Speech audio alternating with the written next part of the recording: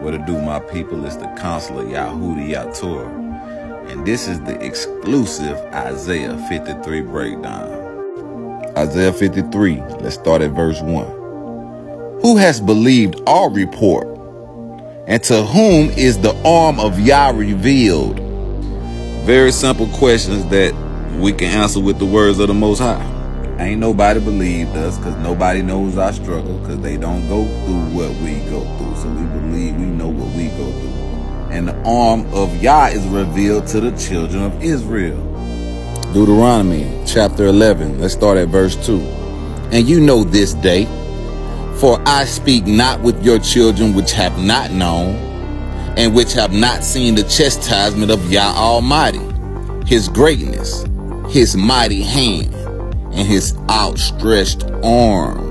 The only way you've seen the arm of Yah if you've been chastised by Yah Almighty yourself, children of Israel, and we definitely see his arm and his hand. Okay, very exclusive breakdown for part 1. Let's start at part 2. For he shall grow up before him as a tender plant, as a root out of dry ground. He shall have no form, no comeliness, and when we shall see him, there shall be no beauty that we should desire of him. This is also Israel. Behold, Isaiah 53 is talking about Israel. Hosea chapter 14, let's start at verse 5. I will be as the dew unto Israel, and he shall grow as the lily, and cast forth his roots as Lebanon. His branches shall spread, and his beauty shall be as the olive tree, and his smell as Lebanon. The lily is the perfect representation of that tender plant that Yah is going to raise up from dry ground.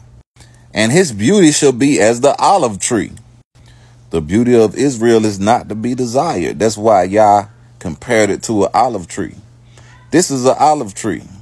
Is this what you call a beautiful tree? Isaiah 53, let's start at verse 3.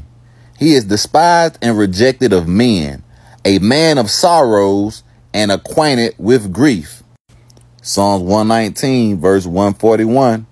I am small and despised, yet I do not forget your precepts.